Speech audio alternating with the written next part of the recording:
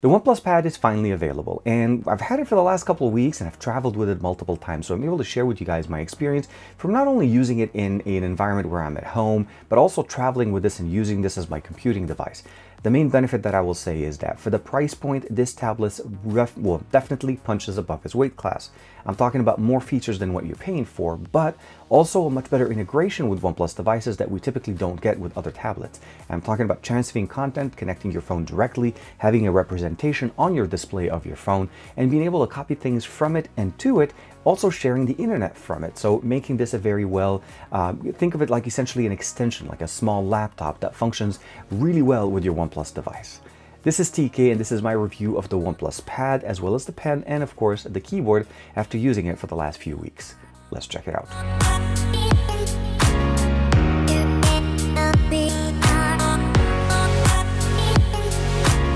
Like and subscribe and make sure you hit that bell icon so that you're always notified to whenever we have new videos on the channel. OnePlus was kind enough to send me the entire package to be able to check out. So we have the keyboard. This is a green keyboard that matches the color of the actual pad. We also have the pen. This is the stylo, what they're calling here. It's a OnePlus Stylo that's also going to be very easy and very simple and well integrated into the tablet itself. And of course, the OnePlus Pad. And again, it comes in that beautiful green color. The nice machine material on the back, and of course the OnePlus logo. Primary camera on the front, primary camera on the back. We'll talk about the specifications.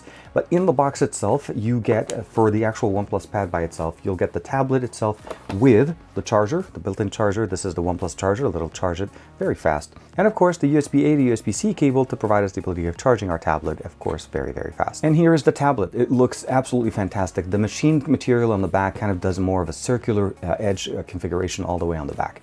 We have a single camera with an LED flash on the back, of course the OnePlus logo. On the top, when we're looking at it, we have one of the microphones, a volume rocker. There is no LTE or no mobile data connected here. We're going to be leveraging that straight off of our device. Now the USB-C connection is going to be on the right side of your tablet. There's two speakers as well, part of the quad speakers that we have in here, and of course one of the microphones. On the bottom, we have access to the Pogo pin connector. This is going to be interfacing directly into our keyboard, and it's married by the compatible pins at the bottom here that we've docked the actual tablets into.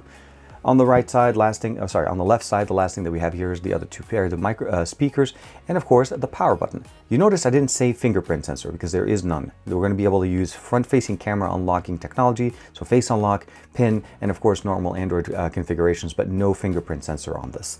The keyboard itself, or the dock for the keyboard, is very, very nice. It's an entire piece, one piece connected, and it does have a nice soft material on the back to protect the tablet. And we also have a mouse pad that provides us the ability of doing shortcuts for gestures directly on the tablet.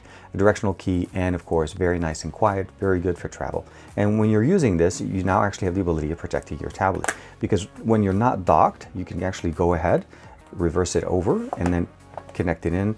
And you'll notice that it does actually have a very nice way of configuring itself. So it actually mimics the existing configuration of the tablet. Now, when you're not using it like this, you protect it by closing it. And now the tablet is actually protected on the front as well as on the back. What I also like about this is that you're also able to use this in a configuration where you flip it over to the other side. So this is going to be the back side of the tablet, and it disables the keyboard, although you still have it connected, but it's still connected magnetically. So you're not losing that configuration. It becomes really more of a tablet configuration. Front-facing camera experience, let's go ahead and unlock. When we unlock the actual tablet, we are getting access to the entire beautiful, slightly over 11-inch diagonal display. Now, this is obviously not the entire display. We do have a bezel on the side, but that's, again, typical to tablets. You have to have an experience or somewhere where you'll be able to hold your hands without touching the UI element, so you're not actually configuring or moving things inadvertently when you're holding the tablet in your hands. As I mentioned to you guys, this is the OnePlus Pad. That's the international model. Screen size is 11.61 inches, and this is running the Dimensity 9000 processor that we have in here. The battery is a size of 9,510 milliampere. We have 8 gigs of RAM, expandable with an additional 4 directly within the Oxygen OS implementation.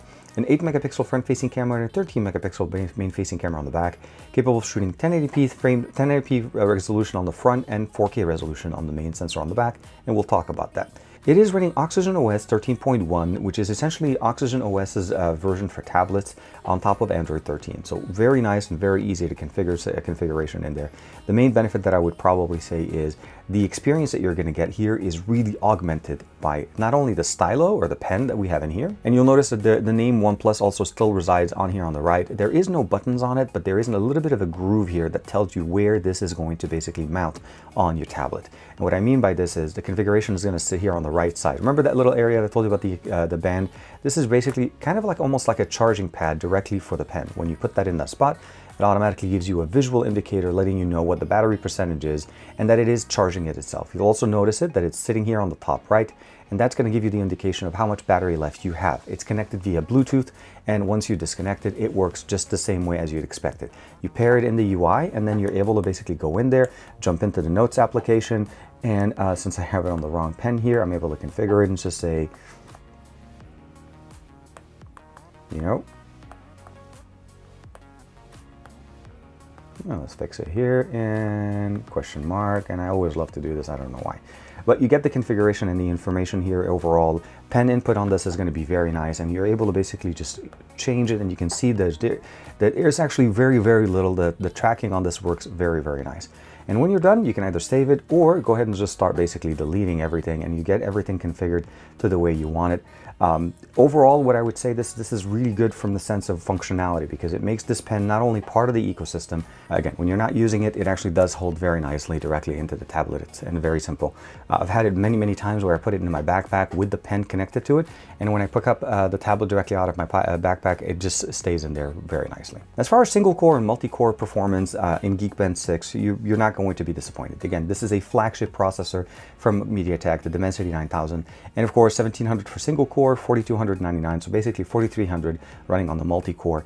This is more of a reference. It is not by any means an indication of saying this is exactly how this is going to perform. Your day-to-day usage and functionality is going to be absolutely fantastic. Not only are we looking at a slightly higher than average display on this device, but we're also looking at a few functional options that we don't usually get with most tablets. Namely, the ability of setting our refresh rate to 144 Hertz. This is something, not only is it more, but this is actually even higher than what the OnePlus 11 does as far as 120 frames per second. So higher than standard resolution display, of course, 144 Hertz is going to be the ability of going in there. Of course, customizations, all the different things in there. In the battery section, if we scroll down directly into the battery area, you're also able to get some of the performance mode that we're able to do. And this is the high performance mode. Let me just move this down here. That when you turn that on, you're able to use the full potential of the Dimensity 9000. It does eat up a little bit more battery, but it is more beneficial for us to know that we have the ability of driving this tablet to the full potential whenever we need it, either for gaming, rendering video, editing video, or doing any of that content directly on the device. There's a few applications that are installed here. So Google Space or Kit Spaces, this is a Google application.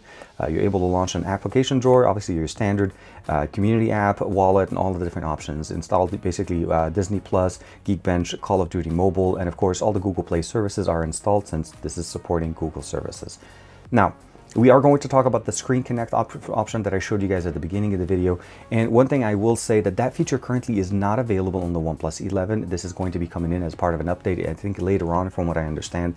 But surprisingly, actually, this is functional on my Find X6 Pro. And that's mostly because, again, both of them are sharing similar codes because this is running at its base ColorOS. OxygenOS leverages the ColorOS functionality. And surprisingly, when I was able to test it out, this actually worked quite well.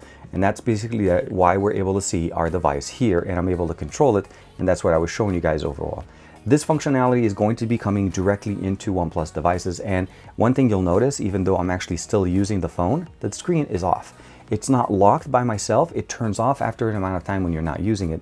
And you're able to leverage using it here. So I can go in here and then see if there's any updates. And of course, go ahead and updating all of my application and then get everything running. The beautiful thing about this is that this is now a seamless integration. I can minimize this. I can just go ahead and hit the little minimize. And you'll notice right there when you see the PadConnect, it's actually syncing up my notifications straight off my phone onto the tablet. And that's one of the main benefits. So let's go ahead and press the Connect option. Now currently it's connected to the Find X6 Pro, but it's going to work with the OnePlus 11 just exactly the same. We have screen mirroring functionality. This is the ability of screen mirroring my phone. That's what we saw in there. We also have the ability of using content sync. This is where you're able to see your clipboard and your media directly in from there and be able to transfer data between the two. App relay, transferring notifications from one to the other, and that's what we were looking at before. And this is going to be the feature that is currently not working even on the Find X6 Pro. and that's the ability of sharing my data directly from my phone to my device. But you'll be able to share your mobile data, calling sharing, and messaging sharing directly when they are connected. So the benefits here go beyond a standard tablet and phone relationship by being connected over Bluetooth, but also transferring content and responding to notifications from one over the other, and leveraging what OPPO and OnePlus have access to, which is called PConnect for the desktop that was previously only on their mobile devices. Now we have it directly between the phone and the tablet. And what I really love about this is the ability of being able to basically, well, let's go ahead and open it up. And again, the phone is still turned off. This is one of the main benefits here. I can jump in directly into the gallery, and let's say I do like this picture. I'm going to go ahead and go back a little bit. We don't have access to gestures when we're in this mode. So we're going to go ahead in here, and let's say I like this. Well, I'll go ahead and copy a couple of images, and let's go here, say here, these two, and I like this one as well. So we're going to press and hold on them, and you'll notice that it changes the icon. Now this little icon, I can move it to the left. I have 4 items, and it says on the top right, copy to tablet, and I'm going to release. The data transfer is instantaneous. It's almost like Wi-Fi sharing. I can go ahead and view. You'll see there's a whole bunch of files in there. And not only am I able to, let's go ahead and basically minimize this guy. I'm going to go ahead and open it up. That's the video I shot before. It was one of the B-rolls in the video. I'll go ahead and click it. And we're also able to see the images that I was sharing. So here, this is the squirrel that I was talking about. Now this image was shot obviously on the Find X6 Pro, and I'm also able to look and see all those beautiful tulips. Oops, let it focus, from the garden that was during this couple of weeks ago when I was actually starting to use this tablet with me. Overall, very nice, very simple to configure. And again, if you don't want it and you just basically want to close it, you can go ahead and close it. You can maximize it when you're using this type of an experience. So let's go ahead and use it in full screen. And now at this point, so let's go ahead and click close on those. I can actually do the exact same thing, but the actual product here is sitting on my phone. It has not even transferred to my tablet. So that's one of the main benefits. And again, you can transfer things to it as well. The UI is very nice, very smooth. We have obviously the Google feed on the left and everything that you normally expect from using Oxygen OS on a device. This is pretty much the same with some unique features that are built in directly for the tablet. Now, one of the things I really like about the keyboard is the travel. It's very nice, it's quiet, it doesn't have a lot of the clicky noise. So I was traveling with this, using it at the airport. As I'm showing you guys right now, I used it in multiple different experiences when I went over to Austin, Texas, as well as when I had the opportunity to go to Chicago. And one of the biggest benefits that we got there is that it's small, it's portable. The keyboard actually has a very short distance. It does not add too much to actually space to the tablet. So if you're able to say basically this, if you're able to put the tablet on your lap and it sits on your lap flat, this keyboard is going to take the exact same space directly from your tablet itself. Unlocking on this, as I showed you guys before, this is going to use face unlock. So let's go ahead and hit the space bar. It's going to look at my face and unlock the device, and it is pre-configured in here. You're able to customize other options, but this is going to be the fastest way to unlock. Obviously, this is going to be one of the better options in here, and I'm going to go ahead and just share with you guys, just say, and then say, oops, let's go ahead and go back here. And typing on this is actually a lot more fun and easier than using, let's say, a keyboard that's a Bluetooth configuration, because at the end of the day, this also protects your display. Again, keep in mind, if you flip the tablet to the other side, it's going to disable the keyboard functionality and it becomes magnetically connected as just a regular tablet. So you can see right there, the magnets kind of still hold it there. It's not going to have any problems. The pen stays where it is, the tablet keyboard stays where it is, and you're ready to basically go ahead and unlock your tablet and use it the way you want to. Before we go into the sound experience, let's go ahead and jump down into the actual sound configuration that we have in here. We have the do not disturb sound option, all the different configuration, but we also have Dolby Atmos configuration built into this. So you're going to definitely be enjoying that auto tuning that we get in there. For that, we're also going to be enjoying listening to our favorite song, Alex Crindo Jumbo by NCS Release. We're going to go ahead and jump in, bringing it over to roughly where the main drop comes in. And we're going to go and put in the volume at 100%. Now, this is not going to be the way you want to be able to listen to it, but I want to share with you guys, how does this sound? How does that experience get better when you have quad speakers in here, and how well tuned these speakers are? Jack it up.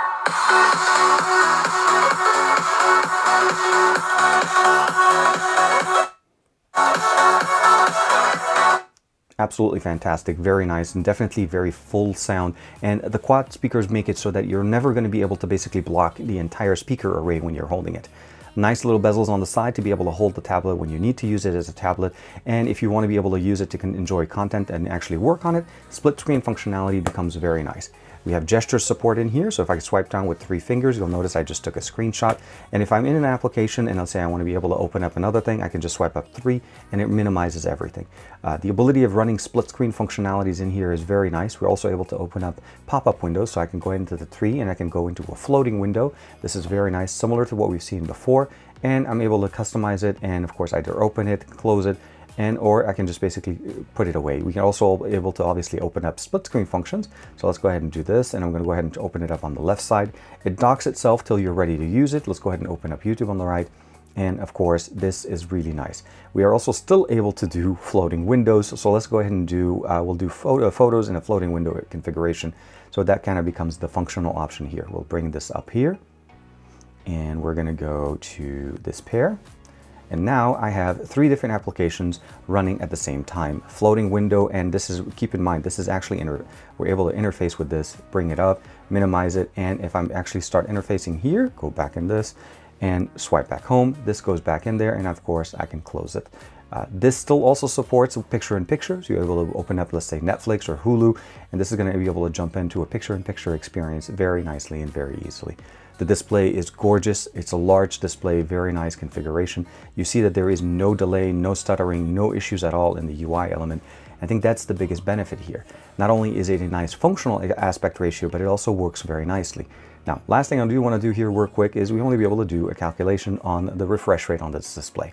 144 Hertz is advertised, and that is exactly what we're getting. We're able to demonstrate it here. I have it set to high, so your display will run and will configure itself to run optimally for whatever app you're using. Opening up the camera application is pretty straightforward. We have night shot, video, photo, selfie, and under more we have panorama, slow-mo, and time-lapse. Under photography, as you can expect, 13 megapixel camera on the back and 8 megapixel camera on the front will give us the ability of getting basically pretty decent shots if you're going to use this to capture content. Now, as far as the camera sample that we're going to jump into, as you can see a little bit of a preview in there, we're going to be doing video on the front facing and the main camera on the back, since there was only 2. And it's going to be 1080p on the front and 4K 30 frames per second on the back, and that's going to be the best resolution. For video, this is going to do absolutely great, and for content capture, you're also going to be able to capture really good content at 4K. The Dimensity is definitely a more powerful enough to be able to provide us even more experiences. The camera optics that we have in here is basically what's limiting some of the experience in there. Again, 8 gigabytes of RAM, expandable with an additional 4 with the built-in ROM, and of course 128 gigs of internal storage. This also does support OTG functionality, so you're able to hook up an external storage to this, it'll work perfectly fine. There is no video output that's currently configured in here, so if you connect this, let's say, to a USB-C to a HDMI converter, unfortunately this is not going to work right now. This is not a feature that's built in. We're going to start off with the front-facing camera here on the OnePlus Pad. The biggest thing obviously here is that we have a wider angle camera, which is really good, especially when you're trying to do video calls or you're trying to basically record a video like I'm doing right now, and you're able to basically hold it at arm's length, but still get a pretty decent experience. We have a 1080p maximum resolution here, but we are able to turn on the AI modes in here, as opposed to when we use them on the main sensor on the back, it drops the camera from 4K to 1080p. But this should be a pretty good example of audio and video. If you're trying to figure out how does it look like in video calls and so on, this is going to be a pretty good example. Now, what we're seeing here essentially is a 1 camera setup in the back. This one's going to shoot 4K 30 frames per second. And of course, what we're getting here essentially is the best camera on this device. It's not intended to be for video, obviously, since you're going to be using the front facing to be on video, Zoom calls, or something like that. But in case you want to be able to capture any kind of content outside, this should be a pretty good example. Now, there is a AI mode that provides a little bit more enhancement, but it drops the video to 1080p. But this one is actually what you're supposed to be able to get at 4K from the main sensor on the OnePlus Pad. You're able to obviously leverage the screencasting or the basically the screen mirroring option. We have screen recording, all the different toggles that you normally expect, power saver mode and all of that, and nearby share, of course. Wi-Fi and configuration here, you can even see the percentage on the stylo, and it at least tells you what's going on there. To be able to configure the stylus or set it up, you first obviously need to pair it. Once you pair it into there, there's also the ability of updating it. There's a version of software that's currently running in there. And of course, screen off note, if you want to be able to do that, double tap stylus and set up the functionality that you want in there. And this one, actually going into the pen input, you're able to double tap on the actual pen. There is a touch sensitive area. and that allows you to jump between the current tool and the previous tool, and of course show color palette, and this is going to be more specific to drawing applications. And as you saw there, the experience is very nice. The front-facing camera, although not 4K, still provides us decent imagery, and of course the ability of using and leveraging the 4K on the back when you're using the tablet is definitely going to work great. Keep in mind, you're more than capable of shooting the content on your OnePlus device, both on the main cameras and on the front-facing camera there. And the main thing is you can just transfer that content straight to your tablet very easily, very quickly. Again, either via nearby share or using the functionality, the screen mirroring functionality, and that they're calling PadConnect directly onto your tablet. Now, we do have the game launcher. This is something that we've seen in the past before, built in obviously to Oxygen OS. This gives us the ability of going between balance mode, pro gamer mode, and the ability of changing the game focus options, screen recording, touch optimization, of course, orientation lock, quick option, voice changer, system status, which I really like, gives me the ability of seeing not only the refresh rate, CPU, and GPU configuration on this, which allows us to actually have a better understanding of how things are going. This is Call of Duty Mobile. As you can imagine, it's updating itself. I think it's probably just got a massive update recently.